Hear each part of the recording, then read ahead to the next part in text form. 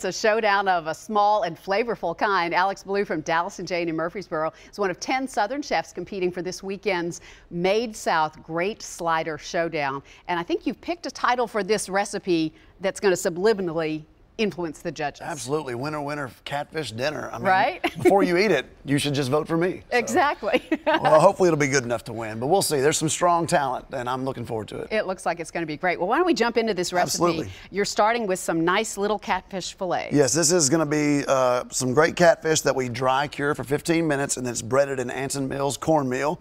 And then we basically deep fry them for 2 to 3 minutes. And while those are frying, we will be working on our slaw, and then we also have a green pepper Duke's mayonnaise, which is Duke's mayonnaise with a chipotle green pepper sauce from Cholula, which you put those two things together and it's just a winner. So it sounds wonderful. All right, so we got the slaw started here. Right, it's super thin shaved cabbage on a mandolin. Okay. We'll add some white onions to that have been shaved. All this? Okay, all right.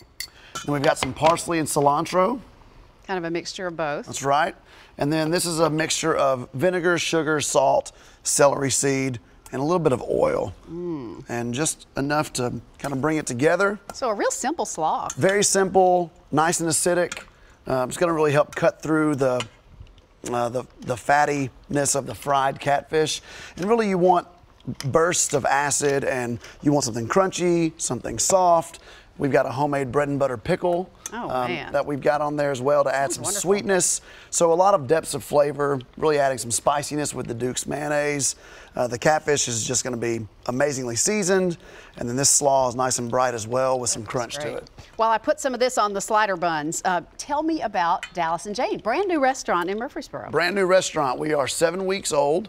It's named after my grandparents, Dallas Carlton and Jane Carlton. Really, that's where my love for cooking developed. They owned a general store in Bedford County and making fried okra and buttermilk biscuits and pancakes. Really just started my love for cooking at a very early age. It sounds like it's going to be a delicious restaurant too. You got lots of locally sourced product that you're serving. That's right. We source a lot of our proteins through local farmers. We use Southern Natural Farms a lot.